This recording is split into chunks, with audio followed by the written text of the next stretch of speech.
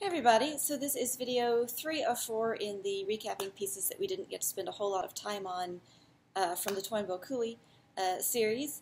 As you can tell, this is a re-record. It's a different time of day. I'm wearing a totally different outfit. I tried several times on video 3 of 4.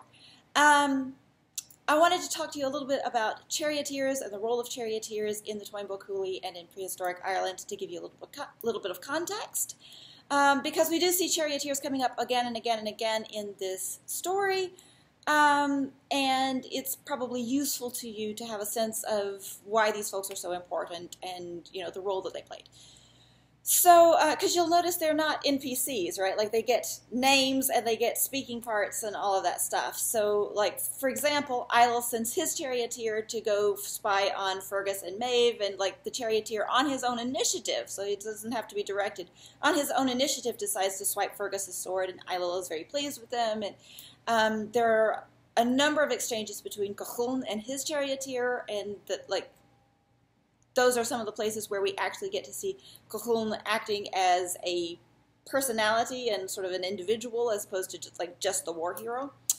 And all of that is significant. So the thing to know about sort of the background on charioteers is that it's a position of great honor and prestige because it's also a position of, well, it's a position that requires a lot of competence in the first place, a lot of prowess and a lot of skill. And it's a position that requires a great deal of trust and responsibility as well. There were two basic types of chariot in prehistoric Ireland, maybe a third kind of intermediary type, but mostly two types. The first one is the racing chariot that we saw in that first sequence that we read, with a woman like races the horses and then like gives birth at the finish line and stuff. Racing chariots are like racing cars. They're built to be very fast and lightweight, and, you know, like, you strip down everything that you can, and so that they will just virtually fly down the field. And typically a race chariot might carry only one person, the driver. A war chariot, by contrast, is like, if a racing chariot is like a racing car, then a war chariot is like a Humvee or a tank, okay? It's bigger, it's heavier. It might be built out of heavier types of wood, denser types of wood, or it might be built out of thicker pieces of wood, or both. It's more likely to have a greater amount of metal detailing, sort of strengthening the front piece and around the rim so that it might turn back weapons, you know, blunt them or kind of cause the blows to glance aside. War chariots would very often also have scythes. That's spelled S-C-Y-T-H-E. So a scythe is sort of this curved knife blade kind of thing. They would have scythes coming sort of attached to the outside of the wheel rims, so that when a war chariot hits the enemy line, it literally slices through. Like it, I mean, it's like a food processor or anything else with a rotating blade, you know? A bunch of rotating blades in this case. And so because they're heavier, they're also like really hard to stop in a hurry, really hard to turn in a hurry. They would be pulled by anywhere from 2 to 6 horses. I don't think I've ever seen a mention of a chariot pulled by more than 6 horses. Theoretically, you could yoke as many as you want, but there's a point of diminishing returns, right? Because you have to also manage all of these horses and get them running together. Well up into the modern period, saying that you had Irish horses was serious bragging rights in Europe. The Irish the Irish famously bred really good horses, very fast, very agile, very, like, lots of stamina, all that stuff. Like, the noble lineages of Irish horses are in and of themselves famous. Like, not just the royal people, but also the royal horses. So anyway, there's this whole setup here where, like, the horses that carry the chariots are themselves important parts of the puzzle here. And if you can kind of imagine if you are a noble warrior, because the warriors were all kind of nobles. I started to say noblemen, but actually not all men. We see Maeve fighting in the Toynbee Cooley, and she was not unique in that.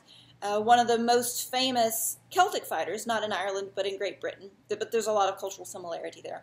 One of the most famous Celtic fighters was Boudica, and she beat the Romans like a bunch of times. The Romans were really kind of upset about getting their asses handed to them by a girl, but she did it really well.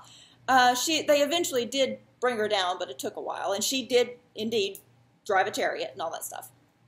But a war chariot would also potentially carry more people than a racing chariot. So you've got, at a minimum, the warrior, the noble warrior, and the charioteer. Because if you are driving the chariot, you don't have, like, hands and thoughts free for weapons and fighting and all of that stuff.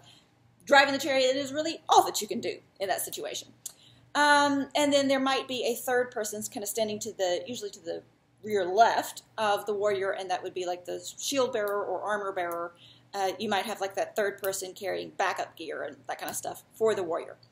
So if you're thinking about like driving a chariot into battle and you're the noble warrior, you have a conversation with your charioteer before you start out, of course, like what's the game plan? But on the field of battle, everything moves at the speed of galloping horses. If you've got 6 horses harnessed to this chariot that is like in and of itself a weapon, and you are hurtling down the field, and the enemy does something that you were not expecting and didn't plan for, there's really no time to confer and like make a choice, you know, like in dialogue with your charioteer about what to do. You have to accept and expect and respect that the charioteer is going to make a call that makes sense, that is going to fulfill your goals without your direction, right? Like the charioteer acts, you know, the reflexes have to be like a fighter pilot's, right? Like almost instantaneous. And so like you have to trust that the charioteer is going to make the right call day in, day out, and save your life and his, and because it is almost always a he with charioteers, and, you know, carry the day. That's a tremendous position of responsibility, right? Like you have to trust the charioteer's competence to like know what they're doing with the horses. You have to trust their prowess, like their physical strength. I think that's, like, we see women on the field of battle in the Táin and in other Celtic instances. I can't actually recall a female charioteer, and I suspect maybe the reason has less to do with the role of women in battle, because we are already seeing them fight, and maybe more to do with the fact that, on average, right, like, there are definitely, like, it's a range, right, like, there's a kind of a bell curve here, but in general, most women are physically smaller and don't have quite as much upper body strength as most men. I mean, I am personally pound for pound at least as strong as any of the guys that I know, but I don't have as many pounds, so I don't have as much to work with, you know, like in total poundage, I just don't have as much. And it's kind of that situation, so like, definitely not all guys are qualified to be charioteers either, but you have like a greater pool to pull from in terms of like that upper body strength. So the charioteers all had to be at this one end of the bell curve where you've got a lot of burly sort of upper body strength. But anyway, so these guys are like, you've got to trust their judgment as well as their prowess, like their physical strength and their skill with the horses and all of that stuff. And that also means, like, as we see with Cahuln and Eilil and their charioteers, that also means that a charioteer is a confidant of, like, the noble warrior caste, right? Like, they serve that role of day-to-day, day in, day out. They're always there, and they're sort of a sounding board or a touchstone. Like, this is their go-to, like, when you don't have anybody to talk to, who can you talk to? You can talk to your charioteer. I should have said, whom can you talk to? But, and the other people who also fulfill a role that is, like, they are in service to someone, but it isn't really like it's not a menial labor kind of role. The other role that's kind of like that in the Táin is the role of messenger. So we've got Macroth, and similarly to all of the charioteers that we kind of see interacting, he is valued not just for the fact that he can run really fast, so in his case the physical prowess isn't like hauling on a team of horses, but rather he's speedy on his feet. I think at one point the text says he can circle all of Ireland in a day, which is a lot.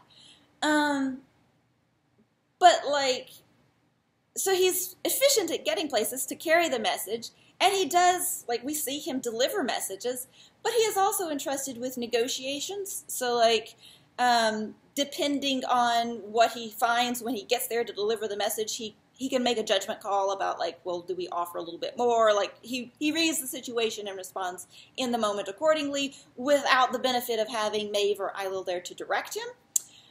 We also see him act as a scout, so he scouts around and watches what the Connacht army is doing, and he reports back. But he doesn't just, like, report, okay, this is what I saw. He also gives sort of running commentary and analysis on that. And at different points in the Táin, we also see Maeve and Ailill seek his counsel, seek his advice, seek his input on stuff that doesn't seem like it's immediately related to his particular job as messenger.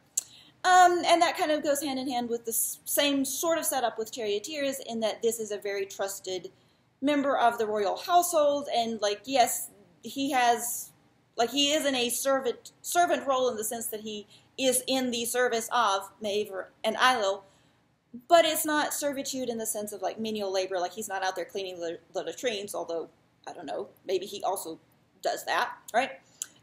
It's very much, like, he is himself a high-status individual in this society. So are the Charioteers. And then all of that kind of gives, I hope, a little bit of context for what we are seeing on the pages, and how we are understanding these social relationships. Gender is one that we've talked about a lot in some senses, because gender is configured very, very differently in the Táin from how we see it in the Iliad, right? It's really hard to imagine Briseis saying any of Maeve's lines, right? Even with Cassandra, you don't see her saying the same kinds of things as Fidelum. It's differently constructed. But also their class is also constructed quite differently in the Táin from how it is in the Iliad. And so it's not just, like, we've been looking at social categories and constructs and how people in these societies imagined their relations to one another, sort of as in this sort of networked sense, like everybody's part of a social fabric. Those roles are configured quite differently in the Táin, not just with gender, but with class and with sort of like how do you imagine a hero, how do you recognize one, from what we see in the Iliad. And so all of that is kind of significant and I hope useful to think about. I feel like the only other thing that I wanted to say is the Greeks also had to have some charioteers, because similarly you can't plausibly drive a chariot in ancient Greece while also fighting. The